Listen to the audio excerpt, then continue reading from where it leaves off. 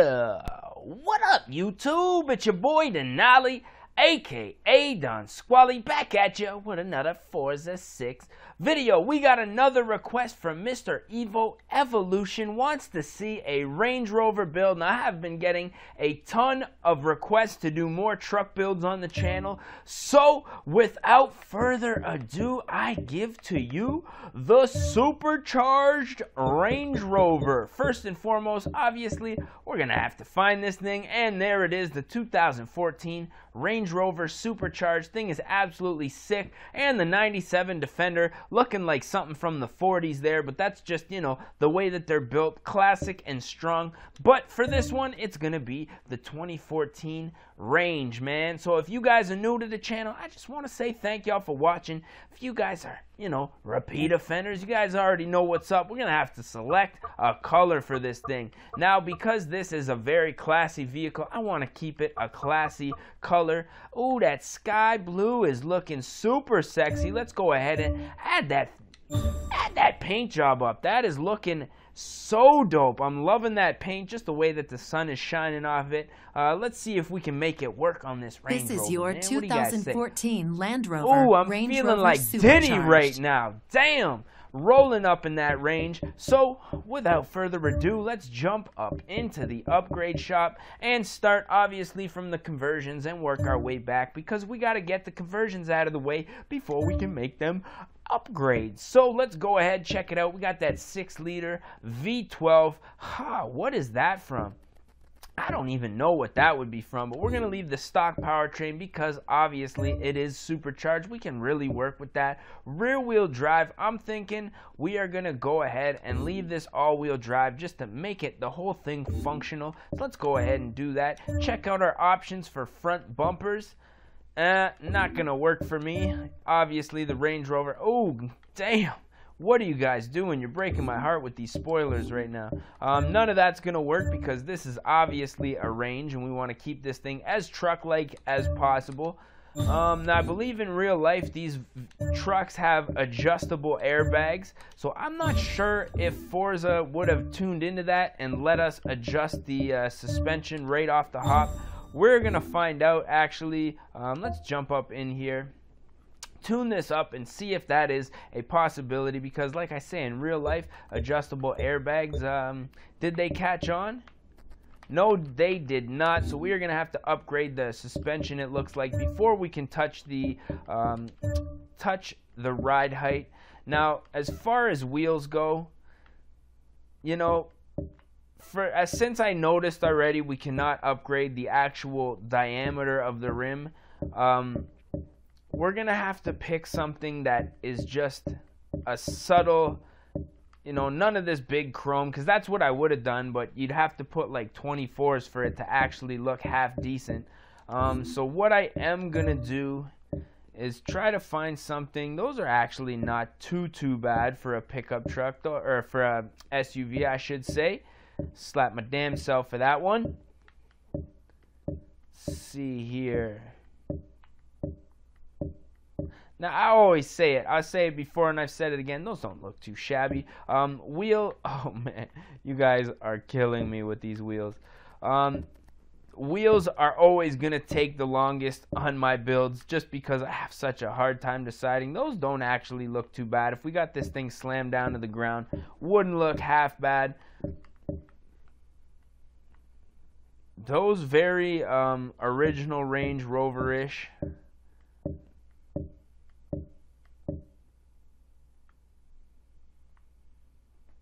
And I'm thinking that's a fair wheel to say. You know, a little bit sporty, still has a nice size diameter, big spokes. I'm liking that. We are going to go ahead and set it at that because I'll be here all day if I don't. So let's go ahead, proceed with the race clutch. You guys already know how we do. And obviously got to put in that sports transmission and the differential.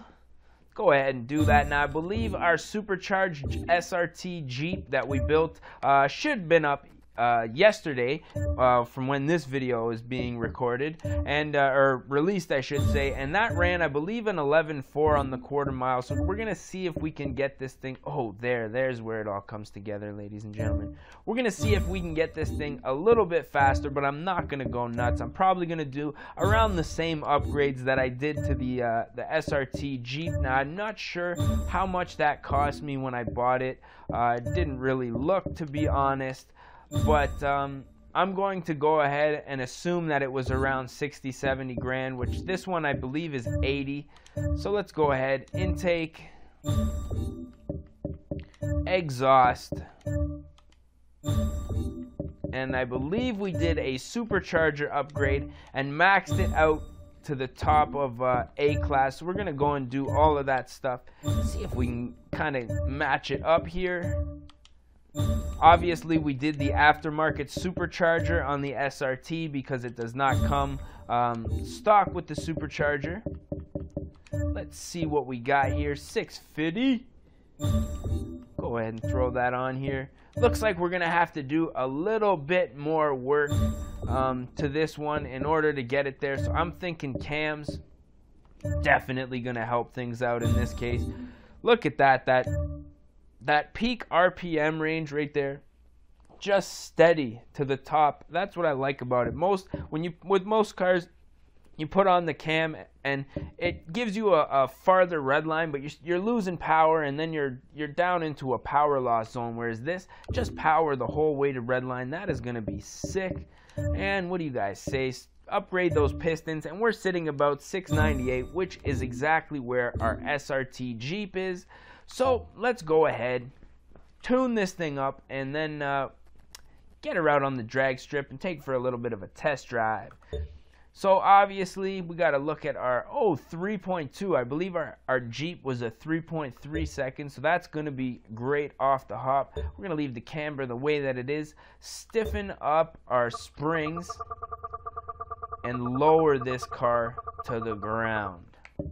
Like, I mean, slam it. I want to see this thing dragging ass all over the place. Let's go ahead and do that right now. And everything else, for the time being, I am going to leave the way that it is. So let's back it up, and paint the car. Oh, man, that thing looks so good, Slam. Like, just look at that. That is absolutely sick. Love the paint job. Gonna leave the wheel color like that because I like that set of wheels. They're really growing on me, and just lowered, it looks just like a clean build. Just a clean build, you know, and that's what we're doing here, ladies and gentlemen. We're not trying to get too carried away. I just want to see a clean build. So let's back it on up, as I like to say, and you guys, some people have already said that I say that way too much, but we're backing it on up, man, because that's really what the hell we're doing. So let's go to the test track and go straight up to the quarter mile, see if we can beat that 11.4, which I'm having a feeling we should be able to. 0 to 60 in 3.2 seconds. Hooks up right away.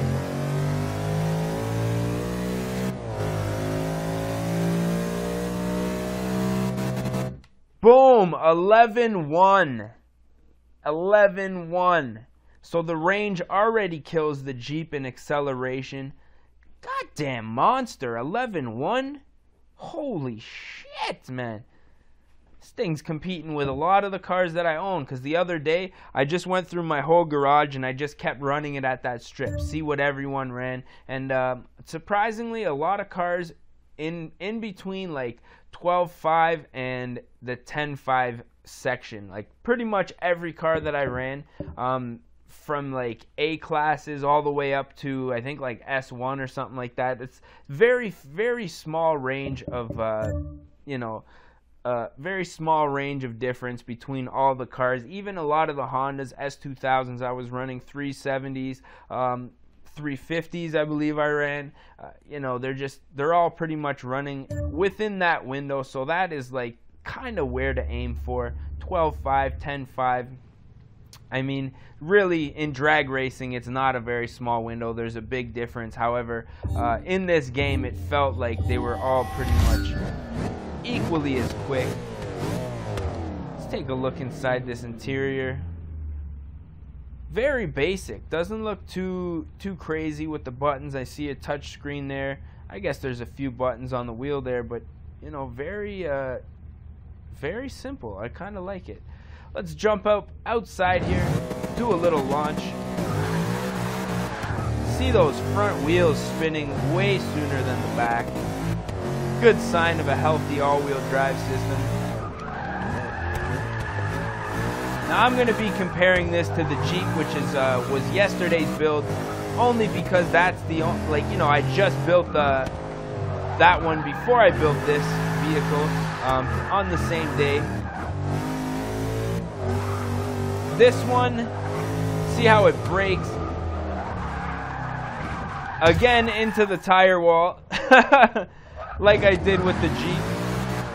So these, as soon as, you know, the braking is definitely an obvious downfall to these gigantic vehicles. Like, for sure.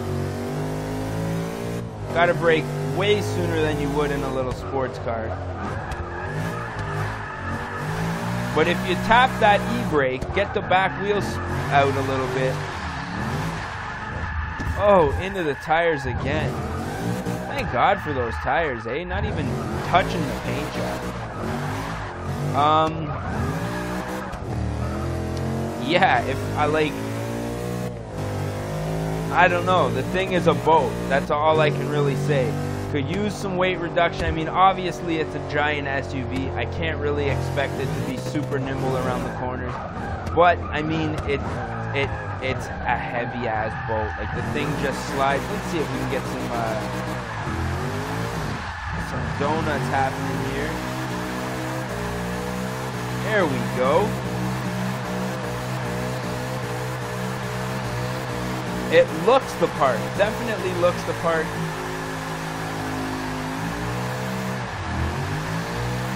Definitely kicks some ass in a straight line. Like, this is a definite dragster. I was actually thinking of doing some drag racing in Forza 6. If you guys would be interested in that, I would be...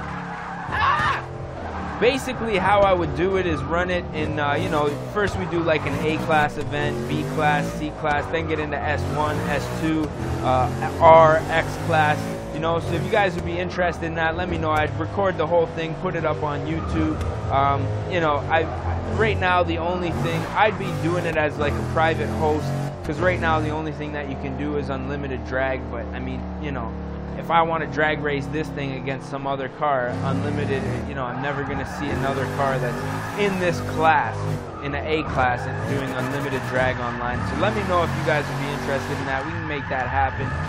But yeah, I'm thinking we're going to put an end to this this test drive, because I'm just actually having a little bit too much fun and not really even paying attention to what, like, you know, the vehicle, or even saying anything about it. But it is a solid ride. I think with a couple more laps I could definitely get the hang of it. But as for now, I'm thinking we are going to put an end to this video. This thing is just slammed to the ground. We are going to get our screenshot real dirty and rugged down here, just like that. So if you guys enjoyed this video, don't forget to smash the like button, click subscribe if you're not already subscribed. Check out the channel if you want to see more videos, because we got all kinds of videos like this. So with that being said, I just want to say thank y'all for watching. It's your boy Don Squally, and we're going to catch y'all mofos at the next one, man. Peace.